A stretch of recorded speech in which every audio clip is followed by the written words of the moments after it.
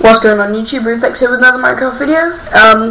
I received a comment about this 2x2 seamless piston door, originally created by Minecraft PG5, so yeah, all the credit goes to him for that.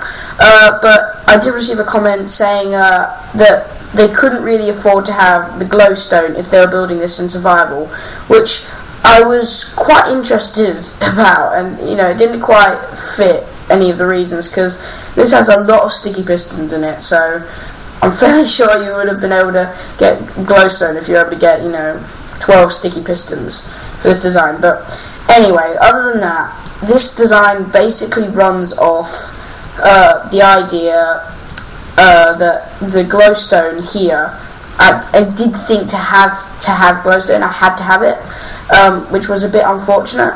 Don't need that block there, because I had my lever down here, and that just made all the redstone have to be a bit more convoluted, and you know, your glowstone coming off at a weird angle, and it made the design a lot taller than it had to be. And so you know, I just went around and I decided just to change it around a little bit, and it is the simplest fix. All you really need to do is lift up, you know, bring the lever up from that block down there up to here, whack a torch on the back of the block the lever's on, and then just take that power from that torch and just bring it into the rest of the circuitry. What's good about this design of piston door, seeing as it doesn't use really any torches to invert whether the pistons are on and off, it just works off, you know, the same purpose of it. You can turn it, even though you're activating this this lever, it's, you know, deactivating this torch and deactivating the rest of the redstone around there, which means you can come around the other side and reset it so that all the redstone is activated, so you can have a two-sided piston, you know, two-sided version of this. The only downside is it's not an XOR gate, so you can't, you know, activate it and deactivate it from this side as well.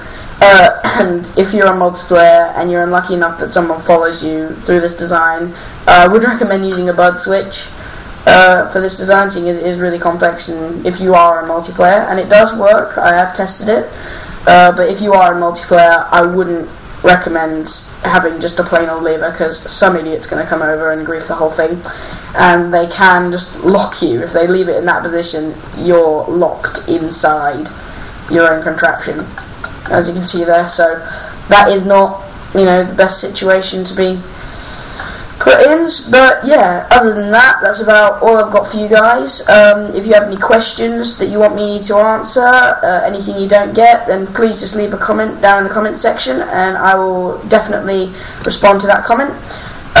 And yeah, I will be working on a compacted version of this design here, try and make it a little bit more compact, not ridiculously, but I reckon I could get rid of some of these pulse lengtheners, just to, you know, just for a bit of a test run. But you know, it probably won't compact it that much, but I'll give it a go either way. So yeah, I should probably release a video of a compacted version of this sometime at the end of this week, and if I don't, I'd still be working on it. So yeah, other than that, I guess I'll see you guys in my next video.